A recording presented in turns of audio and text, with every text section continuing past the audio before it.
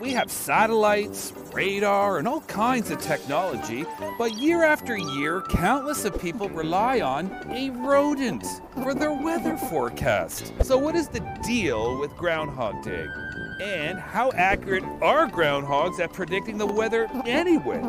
Have a guess, and we'll give you the correct answer in a minute. But first, let's get to the bottom of how this day came to be.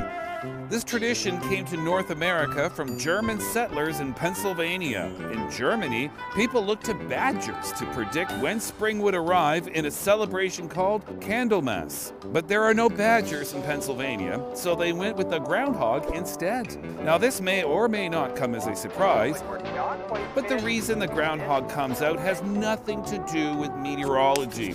It's more biology, because they've been hibernating since October. So by the time February comes around, groundhogs are getting hungry and they would also like a mate. But Canadians love Groundhog Day and the possibilities it brings.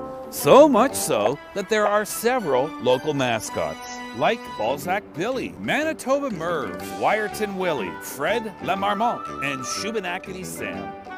So what is the success rate of groundhogs in predicting the weather? It's generally in the 30 to 40% range.